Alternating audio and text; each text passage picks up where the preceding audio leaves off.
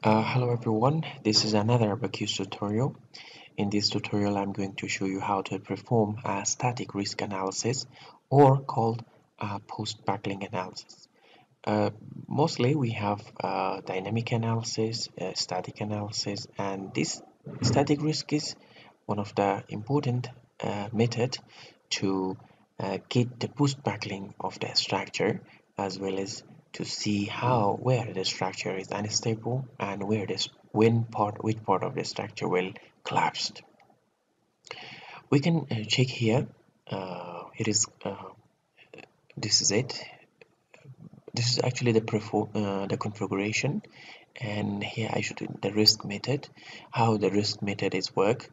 So we have some function that's called proportional loading. So the total load is equal. This is P0, which is the dead load we will give, and this is the lambda, which is equal the load proportional factor. You can give 1 to 100. That means you utilize 1%, 2%, or 100% of the giving dead load. But we're not applying any load in our structure. Just we will use a simple pushover analysis using this static risk.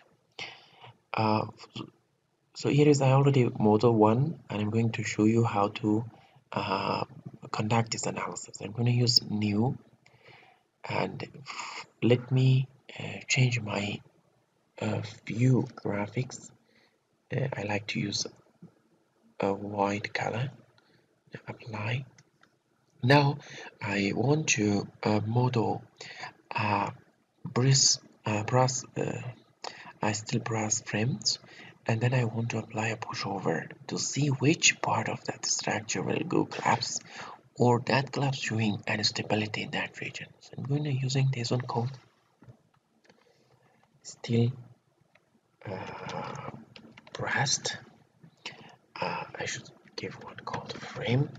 So I used planer and also used wire. I'm going to give approximate 8,000 because I used millimeter.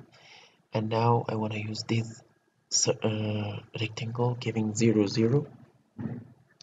And the second is going to be 5 meters length in the x direction and 3 meter height, giving 5,000 and 3 meters height. So I think, yeah, here is. And the next is going to taking this line and here to here to here. Now I want to do one more thing.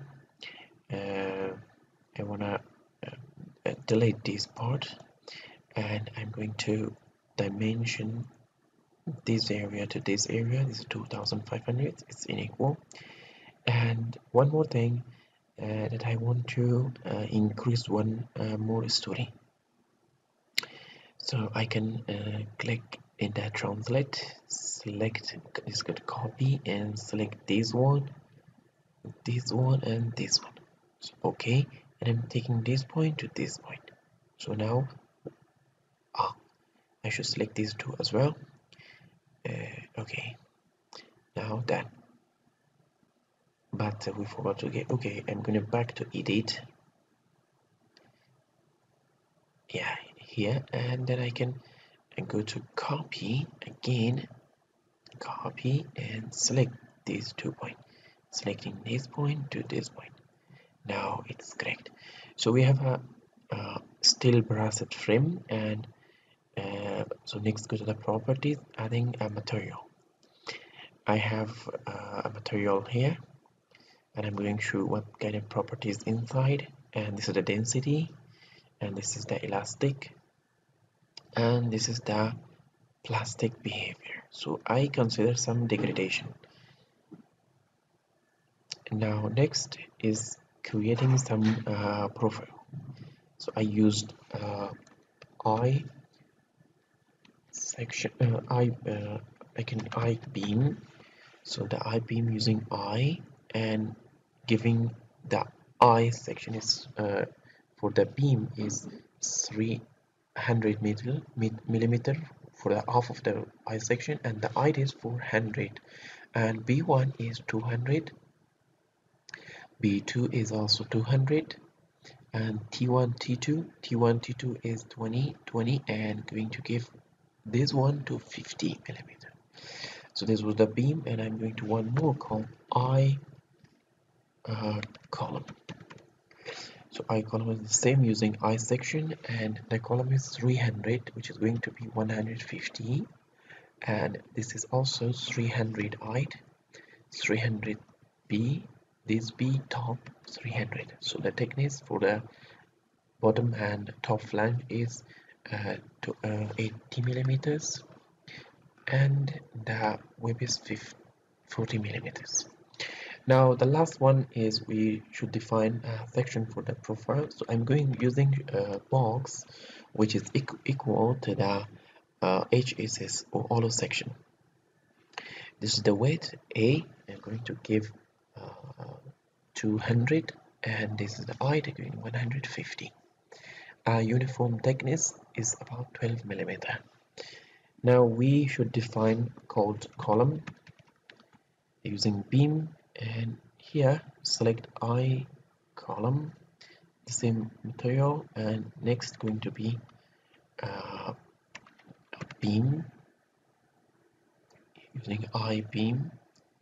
Okay, and the last one is going to be rust.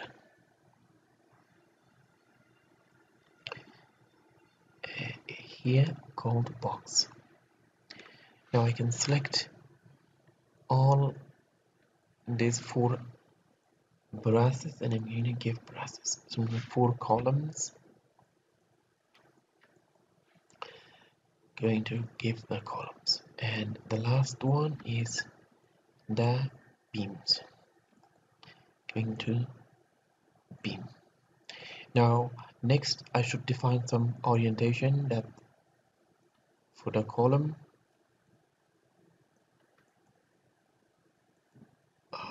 Okay, and now I'm going to show you that add some brushes. Okay, and also the last one for beam. And okay, so now we can see the behavior, just the brush is not right, so I'm going to select again these brushes, and I'm going to this time using a positive. Let's see what we'll get. It hasn't changed. Okay, now I'm going to change it to 1. Yes, it is now correct. Now let's see the x-axis in the right, which is quite okay. So we next go to the assembly, and we want to import our model here, and we go to the step, and here's the important time, some important parts. It's called static risk. So you can come here and see static risk. So here you can turn on the nonlinear geometry, very important, and here you can get the maximum load proportional factor. So it's depending to the giving load. Sometimes you can consider the lateral load or dead load, and then give the factor that lambda. So the program will determine the proper factor for you, which the structure collapse or the structure shown an instability. So I consider that should be 100 for me, and I'm going to, but before this we need to define a node region. So I'm going to tool here, create, called top node. So the top node is this node for me, which I want to apply a displacement instead of the load in this point. Now I can go back again and call static risk, and selecting this one on, and maximum load considering that factor lambda 100, and the maximum displacement I can give this is 3 and this is 3. I can give 10% of the 10% or 5%. If I give 5%, so that's be 300 millimeter drift, or if I give 10%, then it's be about 600 millimeter. So the degree of freedom is considering this one U1, so giving 1, and the same node, top node. Now here in an increment, we can give a large number that program in case in a 100 can complete. You should have enough increment. And here is called the arc increment. So using this arc increment, you can see what arc increment is here, and you can understand. So but here is the same for me, like time period increment 0.1. So it's starting from initial very small, and other parameter you can give a large one like 10 or minus 15, and the maximum is also you can give 1 or larger. So but it's okay, I'm giving default and just 0 1. So estimated total arc is 1. It's better to use automatic. The program will determine the proper increment and initial number for you. Okay, now we finished, and I'm going to here create uh, a, displacement force curve, and I'm going to use displacement. I should use set that top node, and considering every increment should be 1, using U1 and reaction force 2, so that reaction which we applying displacement in the top of this structure, so that's equal to the bottom in the x direction. So I'm gonna OK and dismiss, and we go to the interaction is no need, go to the load. So I don't have any gravity load, and not considering gravity load, just I want to consider some displacement.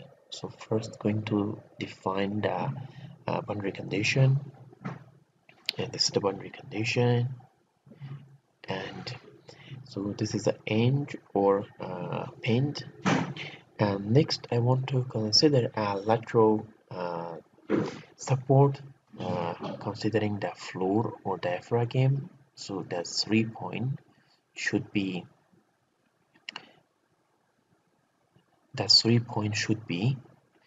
restrained in the lateral. So we need this one, because we should consider that structure is not unstable before we putting an analysis. So I'm gonna OK. Now you can see in that direction it seems we define or provide lateral support. This is very important, and that's showing there is the second floor, one floor, second floor. Now here the last one is going to apply a displacement from the risk, static risk. So I'm going to select that point, that node which already defined. So we already giving the displacement, so that displacement times to this displacement giving 1, and in the direction 1. So we have completed. So next we go to the mesh, and we can create in the part, you can create a mesh. You can, it's depend to you what kind of mesh you want, you fine or coarse mesh, depending to your analysis. Mostly in the concrete structure or reinforcement concrete, it's very important. Now the mesh is completed, we go to the job, and we can call static risk analysis. I'm gonna assign submit, and we should wait for a while to finish. The analysis time is quite faster than static and another analysis as well.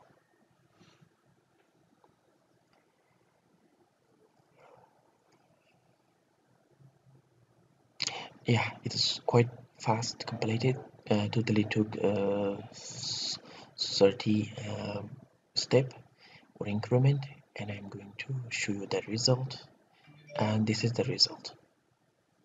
So this is the result, and we can see or observe the structure collapse, especially the first floor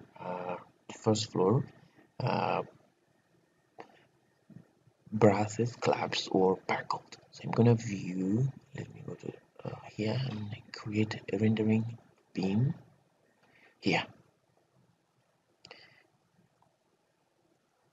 Now you can see this is the instability and the cause of the structure failure in this area.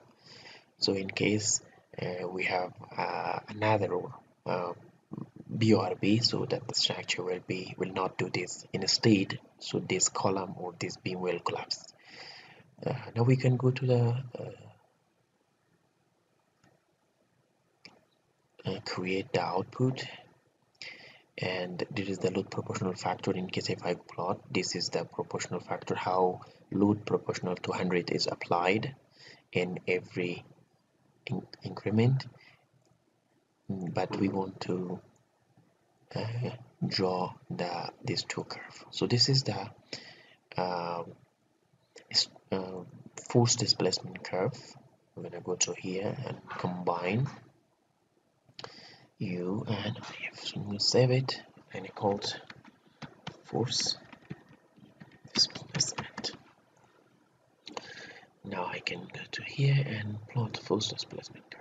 So now this is the force displacement curve which we got from the analysis. So it's quite practical and it's quite reasonable for me, because this structure will go to maximum or elastic region, so that there is inelastic behavior, and then there is some decoration. So slowly, as much as we push the structure, so they will show some inelastic behavior and finally collapse.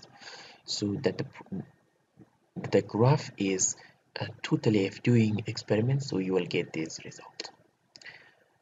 So this is the end of the tutorial, and I'm going to show you one more thing. I want to introduce you a channel, a Telegram channel, which is looks like a very large library, especially for base isolation structure, mostly for the dynamic of structure, and as well as for the structural design, civil engineering subjects as well. And here is about more than 15,000 file. So all this is the material for those engineer, for those researcher they interested to conduct research, and you can join this channel, and I will put the link of this channel, and you can get benefit and share the data with your friends, and also you can use it. So this is all, and if you have any question, please put in the comment and I will find time to answer you. See you next time.